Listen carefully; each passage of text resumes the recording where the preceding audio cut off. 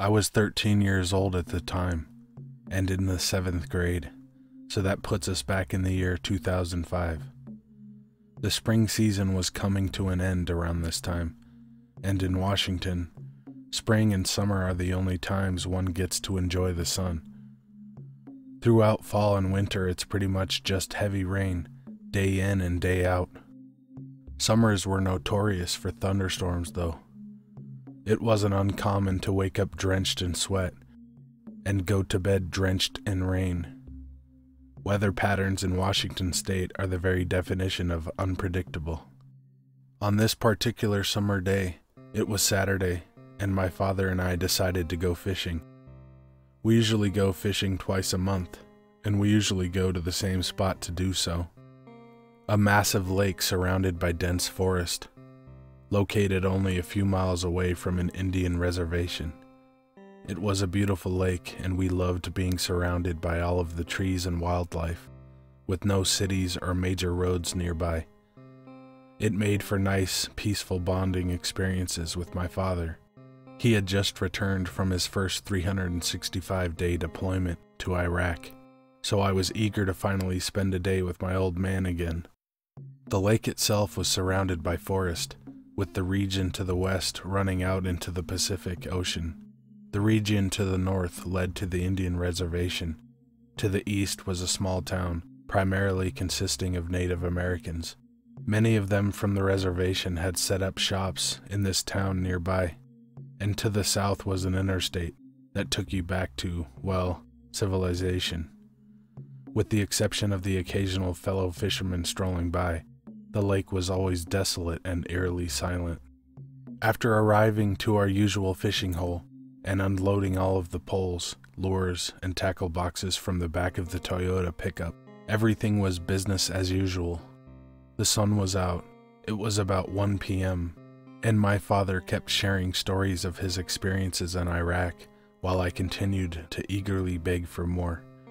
We casted our lines, exchanged words, chewed some sunflower seeds, spit out the shells, reeled in the lines, and then moved on to a different story before recasting and repeating the whole process. I loved it. It was a ritual only he and I got to have together. Minutes turned to hours, and before we know it, it's about 5:30 in the evening. We decided to pack it in because nightfall in that part of the state could arrive as early as 6 or 6:30, and we didn't want to be in the forest at night, primarily because of bears and wolves. Keep in mind, however, that it is still currently bright out, and the sun has only just begun to make its descent beyond the mountains. With more than enough daylight to pack up, my father starts reeling in all of the casts and breaking down the poles. I packed up the tackle boxes and lures and threw them into the pickup bed, along with the coolers and snacks we had packed. The poles were the only things left to be loaded up, and then we would be ready to leave.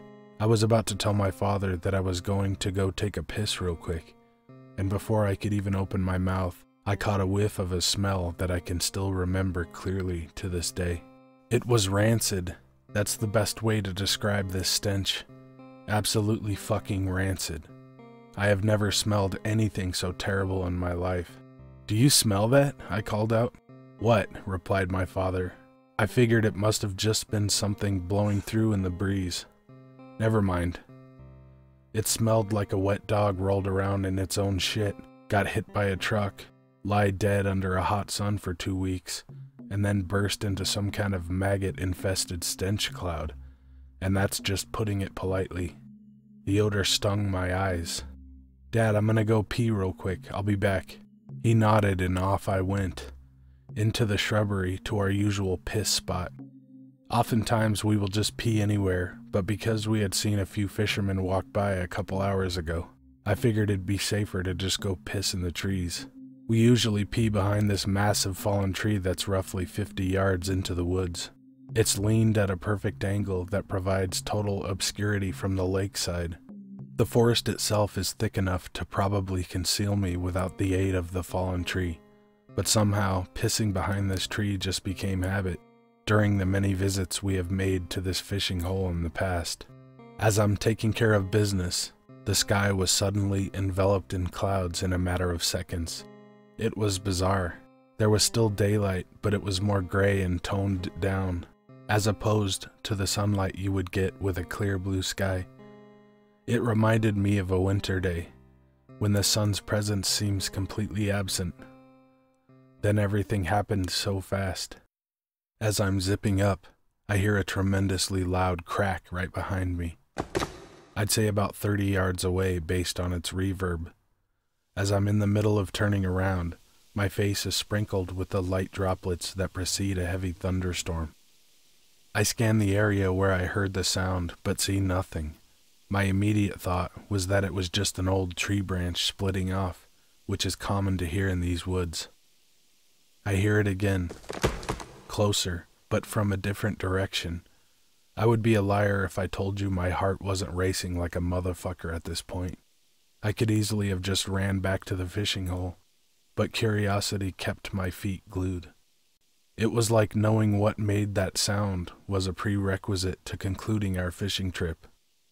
After about 2 minutes of me standing there foolishly, and realizing that I'm getting drenched in the rain that is beginning to pick up, I chalk the noise up to thunder and turn around to head back to my father. Part of me was in denial, though. It wasn't a boom sound like thunder. This was a crack, like something big was being snapped in half. I took about 3 steps in the direction of the fishing hole when I heard the most bone-chilling sound that I have ever heard to this day. It sounded like a cross between a man screaming at the top of his lungs and, well, another man screaming at the top of his lungs. I know that might seem silly, but that's really how I remember it. It sounded like 2 men screaming in unison, with slightly different pitches in their voice. I didn't have time to think about where that dreaded noise came from. My ass was in high gear. I remember shortly after that noise from hell, I heard my father shout my name with obvious worry in his voice. I know he heard the sound as well, and probably thought it was me screaming, or thought it was an animal or something. As I'm sprinting in the direction of the truck and making every effort to control my body's shaking, jumping over branches and logs and maneuvering between foliage, I suddenly hear something is walking through the woods very close to me. "Dad!" was all I could manage to get out in between short breaths. And holy shit, I see it. I fucking see it. While sprinting forward, I see a dark mass in the far left of my field of vision growing. Everything was a blur, so I just assumed everything in the corner of my eyes were bushes and trees.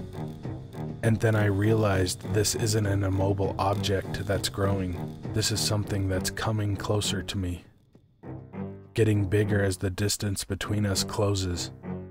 Suddenly, it hit me that this approaching object was the source of the heavy footsteps.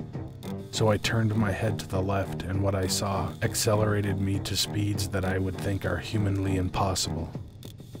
Approaching me with tremendous speed was an ape-like creature with massive swinging arms. Those I remember the most. The arms were massive and long, almost lanky in the way they dangled, but very muscular. This creature was bipedal as all hell. You know how when you go to the zoo, you see monkeys and gorillas walking around with some assistance of their forearms? Kind of like tromping around on all fours, but occasionally using just 2 feet before using all 4 again? Yeah, not this thing. This creature was full-on striding towards me with its legs, while its arms were swinging lazily at its sides. My biggest fear was that all it had to do was reach out to grab me, because its arms seemed long enough to do that. This thing was so fucking close to me, and all I could focus on was going faster and faster. I recall the awful smell being present again. It was in full force, just the worst stench anything on this planet could produce. I was too scared to care, but I definitely remember the smell being heavy. The final details I can recall from my brief glimpse at this demon was that it was easily about 7 to 8 feet tall and matted with thick brown fur. Very long fur, too. Its head was conical in shape. It seemed to narrow at the top, but from head to toe, This thing was matted and very long brown hair. I remember seeing bits of leaves and foliage stuck throughout the fur on its body too. I didn't dare try to make out facial details, although sometimes I wish I had. I couldn't see much of the face from my distance combined with my constant running, and at the time, I really didn't want to know what the fuck this thing looked like. Its body gave me more than enough fear for a lifetime. By this point, the rain is coming down heavy. Please don't slip, please don't slip. I must have screamed for my dad about 1,000 times. I remember making a few attempts to scream, but nothing would come out because my throat was very raw and sore from the screaming I was already doing. I also remember thinking, why does it feel like my dad is so far away? The walk to the piss spot is a short one, and yet I swear I was running full speed for a good few minutes before I made it back. Fear does incredible things to your sense of time and space. As I approached the clearing and could make out the pickup truck, by some incredible grace of parental intuition, my dad pulls some very genius shit. I'm not sure what prompted him to do this, but as I'm approaching the fishing hole, I see him standing by the edge of the wood line, looking for me through the foliage. His truck is already on and running. His driver's side door is open and he's close to it, as if he knew that whatever was happening to me was going to involve a much-needed quick escape. The truck was parked in a way where the driver's side was already facing the wood line I'm running out of, so I like to think we were dealt a good hand on this day. At the very moment we made eye contact, my dad turns around and hauls ass for the driver's seat, but not before shouting, "Jump in the bed! Get in back! Hurry!" I should note that this is only a 2-seater pickup, so my options were to circle around the truck and get in the passenger door, or to jump in the bed. It's obvious which option is far less time-consuming. All I can think about is how happy I'm gonna be to see the fucking interstate again. This thing is still following me and is now out of the woods and running on the dirt. Its footsteps are the only indicator of its presence, while my visual focus is purely on what's ahead. I remember quickly eyeballing the best point on the ground to jump from, to make it into the pickup bed smoothly. The shriek happened just as I made my leap of faith, and I would even go as far as to say that it terrified me so much in a way that it made my jump even stronger. I jumped like my life depended on it, and no sooner than my body made contact with the bed of the truck, my dad fucking floored it. I shifted around violently. I couldn't feel the vicious bruise my arm had taken when I landed on one of the tackle boxes. I couldn't feel the sharp ringing in my ear from the shriek of defeat the creature emitted. I couldn't feel the sting of the 2 fishing hooks that burrowed just beneath the skin of my right calf. I didn't care about anything. I only cared about going home. We've told family and friends of our encounter, but nobody ever seems to fully understand what we went through on that summer day. How can they? It's a terror that must be felt to be understood. They didn't see what we saw, but that's okay. I wouldn't wish such a sight on my own worst enemy.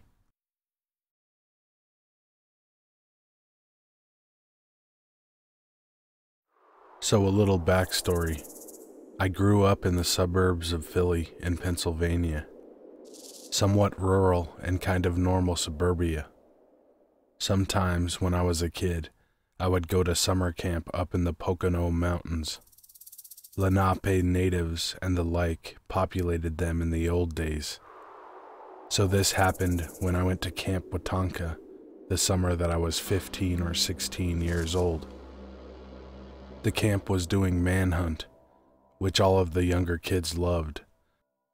It's essentially hide and seek mixed with tag done in the dark. Every kid was given a small flashlight and told to stay in groups of at least 2. So being the fucks we were, me, a kid named Scott, and a kid named Eric went up to where our bunk was. Now I'm going to try to draw a really basic setup of the camp. Overall, there's the main camp that has most of the cabins. It's lower down than the lake where we swam and fished, and the older kids' cabin. I should say now that it was an all-boys camp. So Scott, Eric, and I go up to our bunk. No one else is there. It was all supposed to stay in the main camp. No one goes up to the lake area, and no one crosses the bridge into the woods. Not the trees, but on the opposite side, there was a bridge across a gorge that led into deep forestation. No one is really allowed in it past sunset. Makes sense. It's dangerous and kids are idiots. So the three of us are chilling on the steps up to the cabin. Then we see someone coming from the wooded area that rims the majority of the lake. This was weird because everyone, including the counselors and the other kids, were supposed to be in main camp, but also had no pathways into those woods. So they're around 50 yards away from us, just kind of hobbling towards us. Eric suggested that they could be hurt and we should help them, to which Scott said, "Fuck off." I said it's probably a counselor trying to scare us for not playing the nightly game. When he was around 10 yards out, we could see what he looked like, from the moonlight and the dimmish cabin lights. He looked like he'd been in a fight, like his nose was off. His cheeks must have been shattered, and his jaw was limp. He didn't really walk as much as stumbled eloquently. Scott later described his appearance as, "Caveman got fucked by a gray, then dropped from the mothership," which fits well. So the three of us are making jokes about how it's a nice costume, and how he's an ugly fuck, etc. But when he was about 10 feet away, we realized a few things. It reeked like blood.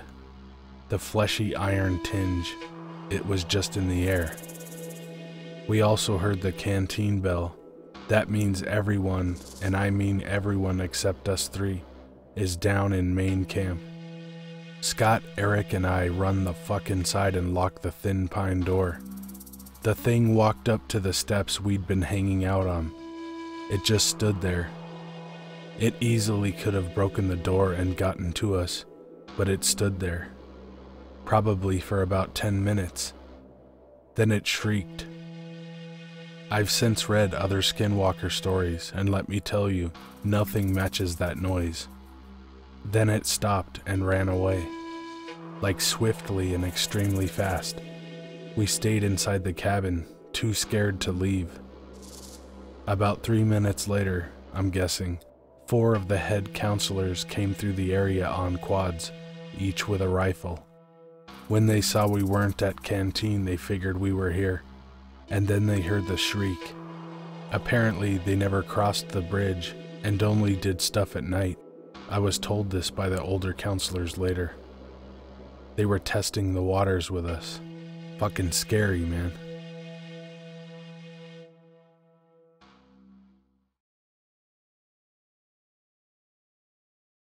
I never thought it would be the last time I saw my little sister. It started out as such a typical Friday afternoon. The bell rung, and we had the whole weekend to look forward to. We lived in a small town in Michigan.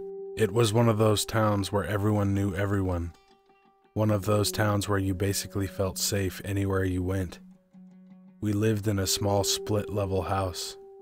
My little sister and I shared a bedroom, and my parents were directly across the hall from us.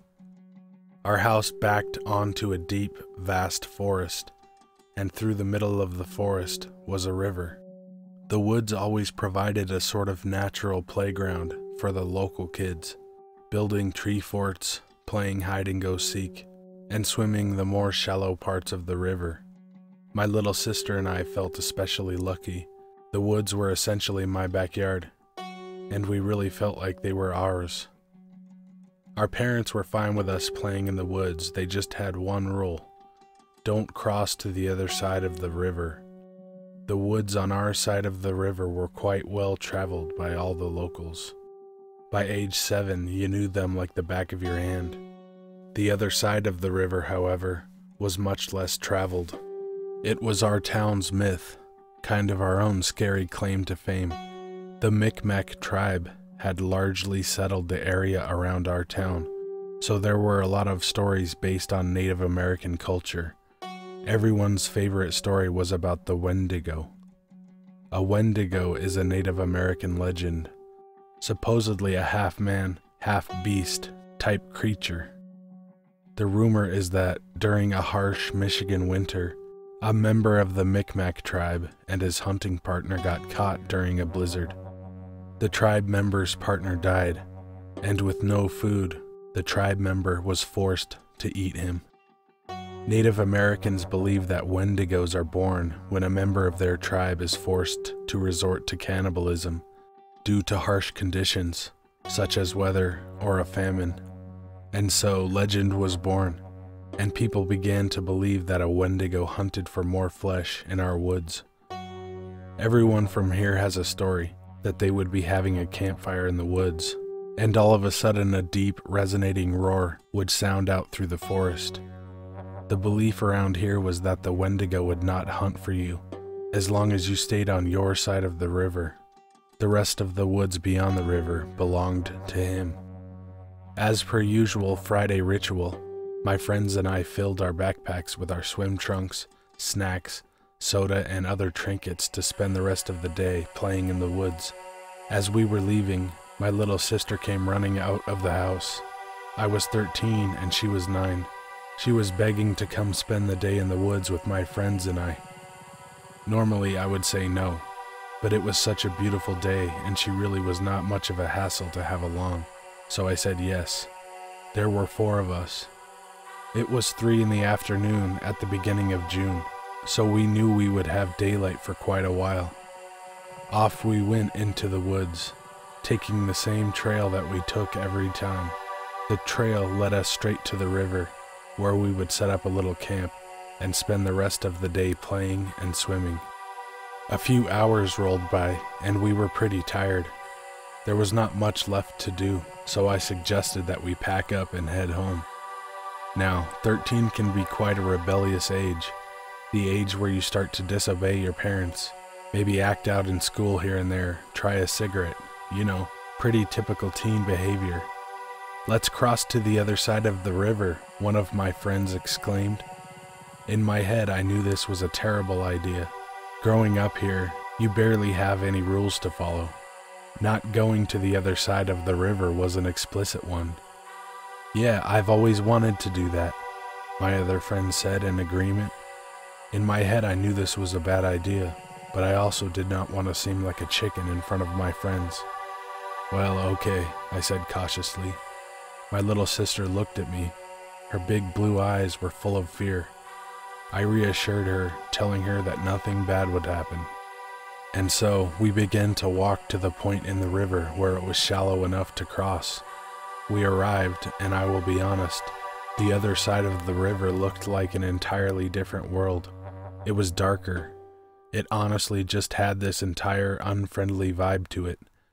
I brushed it off. It was about 7:30 p.m., and the sun was beginning to set in the sky. Though we still had plenty of daylight, we walked across the river. It was about ankle deep at this point, and the water was frigid here, a lot colder than it was where we were swimming. I put my foot down on the other side of the river. For the first time in my entire life, I had done what so many people who grew up here feared to do. Just standing there felt uneasy. It really felt like we did not belong there, but at the same time, there was that feeling of adrenaline pumping through my body, and it carried me as we walked deeper into the woods. My little sister was attached to my hip. I felt bad. She truly had no interest in being here, but also wanted to appear brave in front of my friends. As we got deeper into the woods, the feeling of dread increased. The weird part is, it was not what I could hear, it's what I could not hear. There was not a sound, not a cricket, not a bird, not even the river. It was silent, deadly silent. The trees seemed so much thicker in this part of the woods. Not as much sunlight came through, so it was definitely darker, not just my imagination. We heard a crack in the distance. Everyone gasped. I cannot reiterate enough that it was silent. There was not a single noise coming from anywhere. But then to hear that distinct crack, It made my heart skip a beat. Probably just a deer. There's tons of them in the woods, one of my friends stated. At this point, I wanted to turn back, but for some reason, we just kept going. The stories were echoing through my head about the Wendigo, about how foolish people over the years had dared to cross over to this side of the river, and how they were never seen again. As we continued to explore the uncharted parts of the woods, another crack this time came behind us. That one really startled everyone. We had all decided that it was time to head back. It was really starting to get dark. There was just one problem. This side of the woods was unfamiliar to us, and we were lost.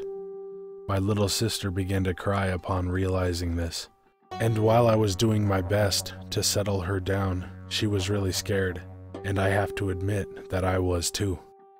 The minimal light that was previously coming down from between the thick trees was now beginning to fade as the sun began to set. The darkness was becoming even darker, and we had not even thought to bring flashlights. The thought of Wendigo ran through my head time and time again, each time sending a sickening chill down my spine. We tried everything we could to find our way back to the shallow spot of the river, but it was to no avail. We could not even find the river to begin with. We heard a crack again from behind us, then a low rumble. A rumble that resonated through the trees. A gust of wind hit us from the side, knocking me back and knocking my little sister over. The rumble got louder, growing into much more of a roar. "It's a bear!" screamed one of my friends. Another gust of wind hit us, this time from behind. "Run!" I bellowed, and we all ran, leaving our backpacks behind. I had my little sister's hand in mine, essentially dragging her through the dirt and leaves on the ground. I could definitely hear something running, fast footsteps. They would be behind us, then beside us, then nowhere. "It's the river!" screamed one of my friends. We all stopped as we approached the river's edge. It was too dark to tell if it was shallow or deep at this point. The roar returned behind us, and it was close. "We have to jump in," I said. "No," my two friends and my little sister screamed simultaneously. Fast footsteps approached, a low growl, and multiple cracks as the predator approached us. "Now!" I screamed, and in we all jumped. The last thing I heard before my head sunk under the water was a roar.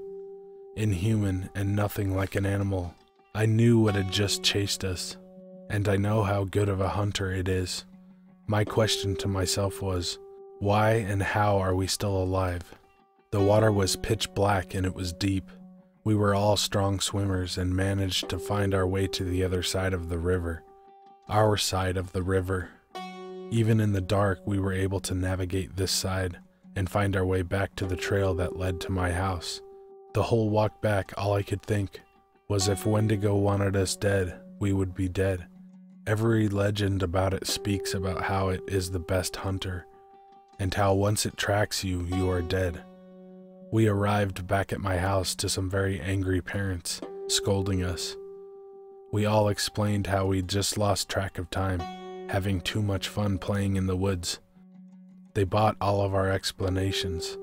No way we were going to mention the fact that we went exactly where we had been told not to go our entire lives. I prepared myself for bed and went to lie down. It was hot this time of year, so my window was open. It was letting in a gentle breeze that felt quite nice. As I lie there, I hear the sound of the quick footsteps again, accompanied by the low rumbling. My palms began to sweat, and my heart dropped into my stomach. Had Wendigo tracked us back to our house? As slowly as possible, I turned the lever and closed my window, doing my best not to make a sound.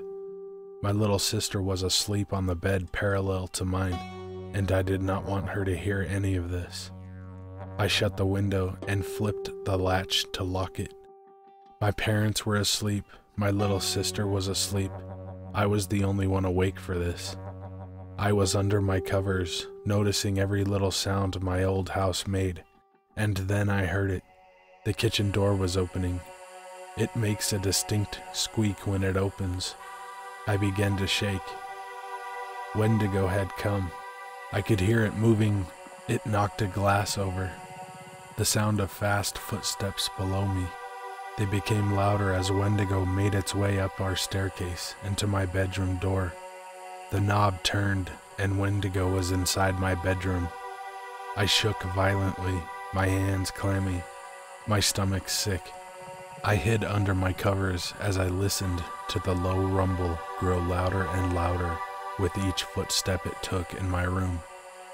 And then whoosh, the same sound it had made when it hunted us in the woods. The rumbling had stopped, and the fast footsteps were gone. The sun shined brightly into my room the next morning, and I hopped out of bed. I went downstairs to find my parents sitting in the kitchen, my dad reading the newspaper and drinking coffee, and my mom frying bacon for breakfast. "Morning, champ. You must have slept well after your big day yesterday," my dad said. He was right. It was 11 a.m., and I rarely sleep past 9:30. "The same for your sister," my mom said. "Why don't you go wake her up, champ?" I immediately ran upstairs to our room, and to this day, it is still the most horrific sight that I have ever laid my eyes upon. My little sister's bed was empty. "Mom, Dad, come quick," I cried out. They both ran upstairs. "Oh my God, where is she?" my mom said. She was already beginning to cry. We looked everywhere. She was not in the house. My parents looked outside, and within an hour, a search party had formed. They searched the woods, top to bottom, but she was nowhere to be found. My parents believed that she had just wandered off into the woods in the morning, fell in the river, and drowned. But I knew why they could not find her. I knew why they would never find her. They were looking on the wrong side of the river. Hey guys and ladies, thanks for watching. Be good to animals, even people. See ya! Scout, Snammock, Barksbus, Herish. Hey, little shoes. Absolutely fucking rancid. The fuck's going on here? Summers were notorious. Summers were notorious. What the fuck? Notorious.